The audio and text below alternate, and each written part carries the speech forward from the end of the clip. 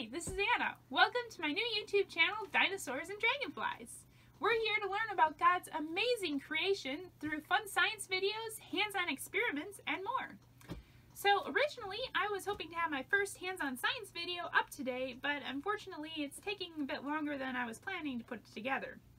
Since the video will be about our atmosphere, I thought I'd take the time today to put together a couple interesting facts about it. Our atmosphere is made up of layers. 80% of the air in our atmosphere is in the lowest layer, the troposphere. The troposphere is where clouds form and most planes fly. Now, the higher up you go, the thinner the air gets, so the upper layers of our atmosphere contain very few air molecules. The troposphere is about 7.5 miles thick. If you live around me, that's about the distance from Manitowoc to Two Rivers. To put that into scale, if the Earth were the size of a 12-inch globe, the troposphere would be 1/100th of an inch thick.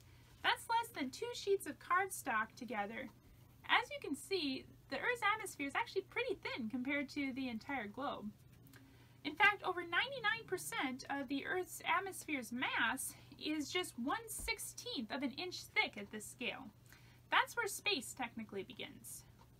Now, the International Space Station orbits the Earth at about 1/4 of an inch away. So, at this scale, how far away would our moon be?